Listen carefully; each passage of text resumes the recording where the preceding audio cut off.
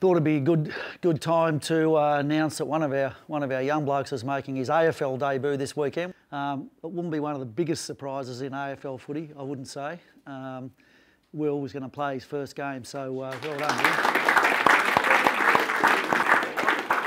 I think the thing that strikes all of us is that you've come here with a big reputation, which you earned through your under 18 years, but you've showed us all over the pre-season through your professionalism and your hard work and then your performance in practice matches that there's no question that you deserve to be selected. So well done on that, and just keep going with that same attitude, mate, and that'll take you a long way. But welcome to the team. It's great to have a father-son situation in round one, and you know, you just play your role, mate. That's all you need to do, which is what you've been doing all summer, and that'll be good enough for us. So well done.